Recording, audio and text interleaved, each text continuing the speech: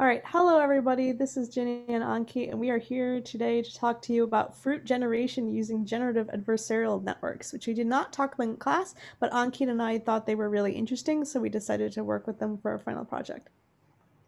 So our goal for this project was to generate realistic looking fruits using generative adversarial networks, or GANs for short, and see how realistic we can make them look. We also wanted to experiment with combining two or more fruits together and see what output the model gives us. And also we wanted to understand more about how GANs work and what types of images and inputs and hyperparameters work best and would produce the best results for us.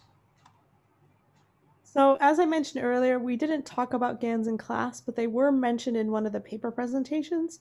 To explain it again, a GAN is a generative model that is essentially two neural networks put together.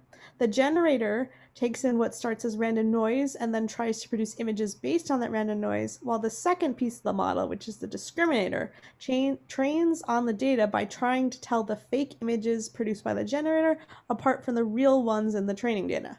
The generator is essentially a forger, while the discriminator is more like the detective trying to catch the forger by telling what the forger has made. By training these networks together, they force each other to improve until the discriminator can't tell which images are fake anymore. At that point, we can take the images the generator produces and say, okay, this is a reasonable apple. So our dataset was taken from cattle. It's a dataset called Fruit 360, and it would consist of around 90,000 images and 131 different types of vegetables and fruits. And the way that the images were collected was the researchers rotated the fruits and vegetables and took images of the fruit as it rotated, and this led to a lot of different varying images of the fruits and vegetables, and this just led to a lot of variety in our dataset. So we decided to do most of our work with apples, specifically apple Brayburns, and we spent most of our time deciding which hyperparameters in our GAN model could be tweaked to give us better results. So the major things we looked at for this presentation are things you would remember from your homework assignments, which would be batch size and the number of epochs for training our discriminator and generator. We also had a new parameter essentially called latent space, and the latent space in a GAN is essentially an arbitrarily defined vector space that the generator model draws points from using a Gaussian distribution.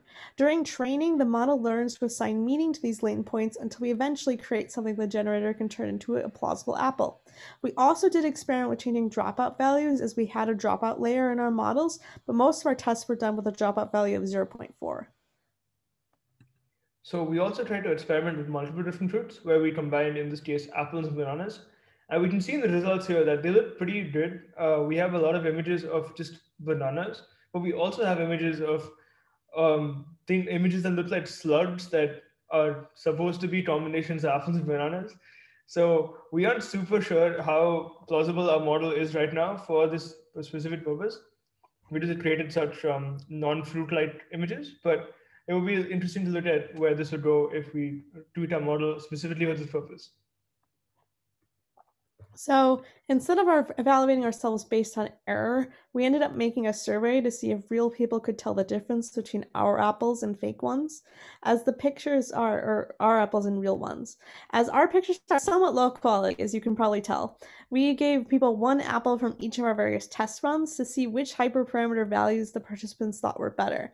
People did find the top apple most real, which suggests that the latent space and the batch size were more important than the number of epochs. If you remember back a couple slides ago, we showed you a picture of what we thought were the best results, and that essentially had all the same parameters except it was trained on about 100 more epochs. And our second apple on this slide was considered to be the worst overall, even more so than its closest counterpart, which was an apple with a latent space of 1 and a batch size of 128. This suggests that perhaps the batch size was the most important factor here, because the apple with half of the batch size of that second apple on the slide was rated a lot more realistic.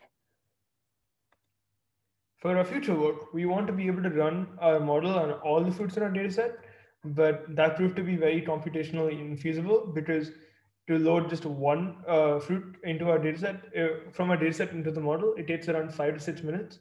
So loading 131 different fruits and vegetables would take a very long time and also would take a lot of computing power, which we simply didn't have. We also wanted to find a way to make our images a higher resolution because that would allow us to compare them to more like images of fruits that are taken from, say, a mobile phone that would make it look more realistic. Also, we wanted to improve the realism of our images. And as we saw in our case where we combined apples and bananas, they didn't look very realistic. They looked like not like fruits at all. We want to improve that in our model and try and make the fruits look much more realistic and actually look like fruits. So yeah, that's our presentation. Thanks. Yep. Thanks all for watching.